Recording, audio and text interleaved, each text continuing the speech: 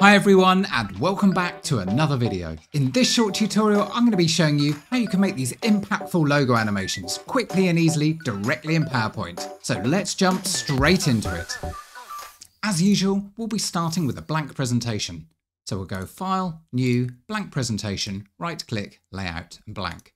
Firstly, let's create the background and the simple logo. So we'll right click, choose Format Background and then go to Gradient Fill. The default is to add these 4 stops. I'm going to click on this one and drag it off. Make sure the first one's set to white, and the second one, and the third one. Then I'm going to change the type to radial, the direction by center, which is this third one, and then I'm going to click on stop 2 and adjust the brightness down a little bit, and then click on stop 3 and adjust the brightness down a lot more. This gives a really nice effect where it focuses the light and the brightness on the middle part of the page and then fades off darker as it goes to the edge. Now let's add my simple logo, and to do that I went to Shapes, and under Basic Shapes I chose a hexagon, and just click anywhere and use the default size. I chose a shape fill of a dark grey, the third one up here, and a shape outline of no outline. And I just simply added 2 white rectangles onto this, very small, just to create a quick mock-up logo. So for these I chose white with no outline. And then drag this down with Ctrl and Shift to make a copy, Ctrl G to group, select both of them and align. Now I'll add the text. I just wrote my logo, Figtree extra bold and 66 point size. I also made it the same grey as my logo. Drag it up into position, select both of them, Ctrl G, and then align to the center. Nice. Now let's add the animation to this, and then we'll make the variations. So for the first part of the animation, I want this hexagon to be big, and then zoom back out. So firstly, Ctrl Shift G to ungroup these, then click on the hexagon, the rectangles in the middle, and Ctrl G, so this is one item. I'll just Ctrl Z to put that back in the right place. Then click on the slide, Ctrl D to duplicate. On slide 1, we don't yet need the text, so we'll delete that. Ctrl and the mouse wheel to zoom out slightly. Then if I hold down Ctrl and Shift and drag from the corner, it will size from the center. Now I can align it, then go on to slide 2, Transitions and Morph. I just want that to be a bit snappier, so I'll set the duration on the morph to ½ a second. And on slide 1, I'll set Advanced to 0 seconds, which means as soon as you play it, it will start. Now let's add the motion path on the My Logo text. So we'll click on the My Logo text, go to Animations, we'll click the down arrow to reveal these, and then choose Motion Paths, Lines. The default will be to move it down, but we want it to come in from the left. And so for this, I'll go to Effect Options, say Left,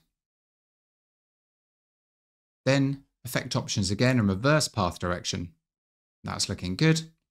Just want to click on the first point. When it turns into a red dot, I'll hold down Shift and drag it to the left. So that will be my start position for the animation.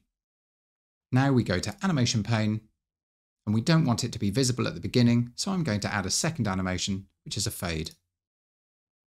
I'll now change the order in the animation pane, so I'll drag down the motion path, set it to happen with previous. I'm going to set the duration to 0.75 and then double click and set the smooth end to the full amount. That's looking good. I also want it to start as we enter the slide, so I'll go to the first animation and set it to happen with previous. So now when we enter the slide, it will reveal. I also want it to happen behind this, so I'm going to right click on it and choose Bring to Front. Great, so now let's play that from the beginning. Brilliant. Finally, I'll show you how you can quickly make variations of this. So I'll select slide 1, hold down Shift and select slide 2 as well, then Ctrl D to duplicate. Now I'm going to make a white version of this. So I will click again, shape fill white, and then I'm going to make the rectangles the grey.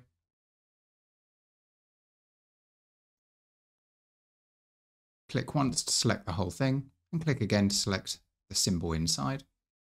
I'm going to do the same with this. White for these, grey for these.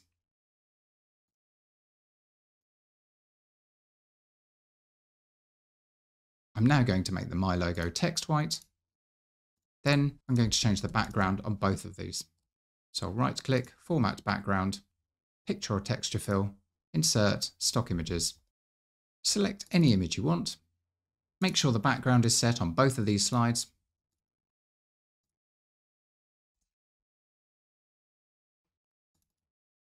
Now play from slide 3. There's our variation. Now we've got a dark and light variation, it can work over nearly any background. So let's very quickly make a colour one. Select both slides, Ctrl D to duplicate. We'll quickly select a colour background on this. And I'll just randomly pick 2 of the colours from this background for my logo part here.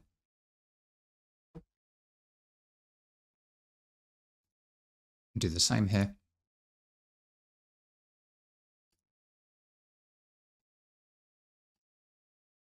And make sure this background is also set to the same one as the other slide. Now when we play from there, brilliant. A really quick and easy way of animating any logo and being able to easily make variations. If you'd like to download any of the source files for my recent presentations, there is a link to my Patreon in the description below. Thanks very much for watching. I hope you enjoyed the video. If you'd like to see more, hit subscribe. If you like this, hit that like button, and I'll see you in the next one.